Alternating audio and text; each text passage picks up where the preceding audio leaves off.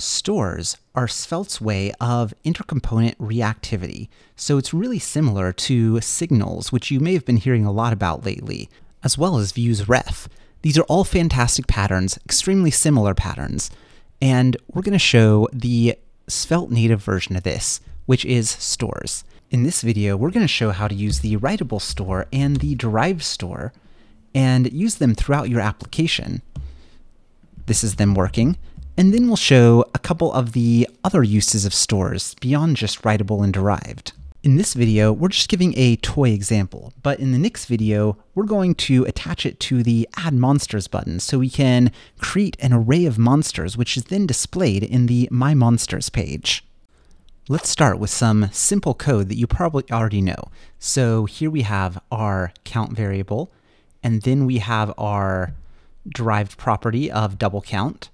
And we can see that we can increase the count and it'll automatically show the double count there. And we can increase it by several methods, which are all equivalent. So this is cool. What if we want to share count between different components? Well, you could pass it up and down the component tree. So like this. And if the components are, parent-child, this is fine. This is what you should do if you only need it in one little part of the component tree. However, once you start passing it all through the component tree, you end up with a mess where a lot of your code is up at the top of the component tree, where it's not really used there, it's used lower in the component tree. So you may think, okay, what about if we take this and put it in a different file, right? And we export it, and then we'll just import count from there. So this is from lib stores.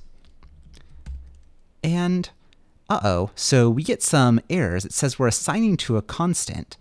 And let's look at this more specific error. You cannot assign count because it is an import. So even though this is a let, it is not a constant when we're defining it here. It turns it into a constant when we import it here. So we cannot change this once it's exported out. So this is where stores start to come in handy. So let's go back. And now we'll try it again, but with stores. So first we'll import Writable from Svelte Store. And then we'll let count equal Writable. And we'll define a Writable of 0. And so we'll cross out double count stuff for now and just worry about displaying the count. So count here is object, and that's because to display the value of the store, you need to put a $sign in front of it. Okay, now it's showing the count as 0, and there we go, so that's working. And now let's go ahead and make a button click change. So we'll start off with just one of them, and here, once again, we can just do $count, and it's working like before. And let's go ahead and do that to all of the others. So you can see that we can just add a $sign to this store, and it works just as if it was a let count equals 0. However, it's not actually the same. So first, let's see that we can change this into a const, and it still works. And that's because the thing that's staying constant is the store itself, while the value on the store changes. And we're accessing the value on the store by doing the $sign. So if we want to get more into how stores work, we can see that we're not actually, well, okay, let's take away this $sign. And now let's try count.set. And we will get the value of count plus 1. And now this will work. And this is actually what it's doing under the hood when we're doing either of these two or what this one was before. We can also do count.update. And the difference here is that update takes a function. And so the argument of the function is the value of the store, the current value, so we can just do c plus 1, and this should now work. And so I don't see a whole lot of use for update over set or just plain assigning it, but it's there if you need it. Now let's bring back our double count. So the first thing here is that we are getting the writable store, not the actual value. So let's do that, and let's see if that works. So that actually does work. There is another way to do it, and we'll show you that in a second once we see this way breaking. And to get that to break, we'll want to move this into our stores. And so we will once again try to import count, and we'll import it from store and lib/store. And here we go. It is working. Except not really, because when I reload, it gives this 500 error. And that is because we need to export this. So yes, we make sure to export it, and now this does work. Reloading works fine. There is the issue here of it says that we're not exporting the type declarations. So let's see if we can fix that. Let's go ahead and restart the server and see if that takes care of it. And yes, it does. Everything is fixed now. And I believe the answer is because when we started our Svelte server last time, we did not have the lib folder or the stores.ts file. And so now that we've restarted again with those files, they're recognized. Okay, cool. So we've done all this work. Why? And it's not just so we can have this one line in a different file. It's so that we can share it between different components. So let's go ahead and go to our layout component. And in our My Monsters, we'll just, and this is a little preview of what's going to be happening in the next video. Let's go ahead and just do our count right here. And of course, we have to import our count. And here we go. And now it's updating right in line with how it's updating here. So this is very cool. We can have something stored in our lib/stores. We can update it in our counter route, and then have it show up in the layout. We could also have it show up in any other route. So let's go ahead and do our main page. So we go to page.svelte, and we can import our count, and let's just go ahead and display the count. And of course, it'll be 0 right now. We'll put it above all of the generations. We'll do it as the first generation. There we go. So we've got our 0 there. And let's go to count and make it go up. And we'll see that the count here is 8. We could also have a button here. So button, and we have our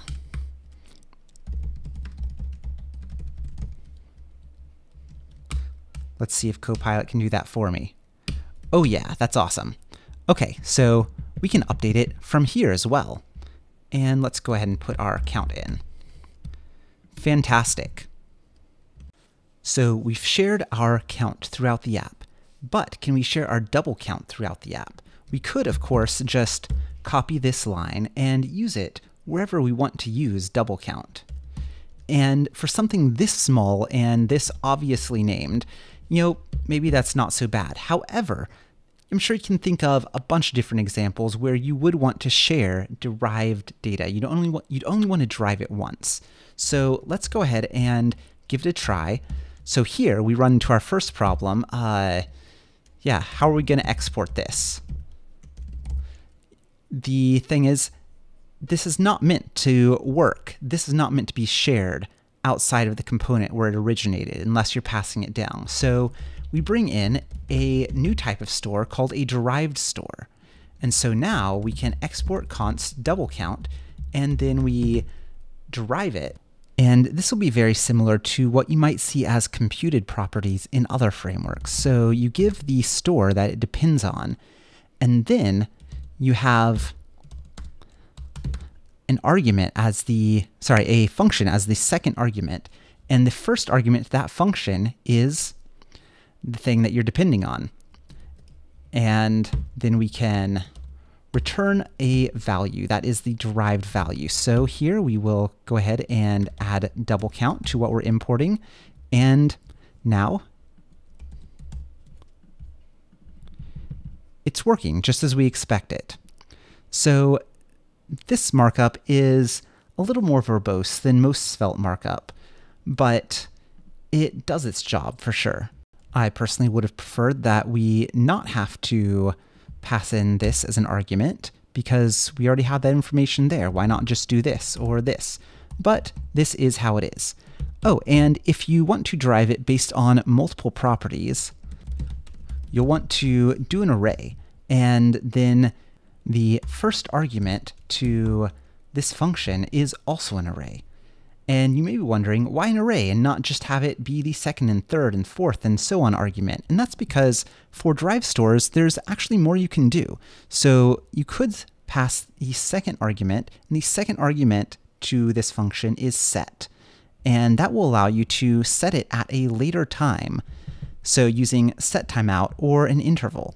So we've gone over the Writable and Derived Stores, and that's 90% of the stores you're going to create. But there are a couple more things you can do. So you can create Readable Stores, which cannot be set from the outside. And so here, for example, it's showing the updated time. You can also be pulling in data from other APIs. So you can do that as a Readable Store. You can also have read-only stores. And read-only stores, basically, they make it so that you can take one of your other stores, such as your Writable store, but make it so you're not accidentally writing it somewhere. So if you want to have it writable in some places, but readable in others, you can only import the writable one where you need to write it, and import the readable one everywhere else. So this should cover a lot of the most common use cases. However, you can make custom stores as well. You just need to make sure to return a subscribe, and then it'll act just like a Writable store, but you can call custom functions on it, like increment, decrement, reset in this example. This is beyond the scope of this video, but we may cover it in a later video if there's interest. So that's all we have for today. Go ahead and join us next time when we're going to be taking concepts we learned here and using it to store monsters that have been caught. We'll catch them on this page and then see them on the My Monsters page. So I'll see you there, and in the meantime, don't forget to like, comment, and subscribe.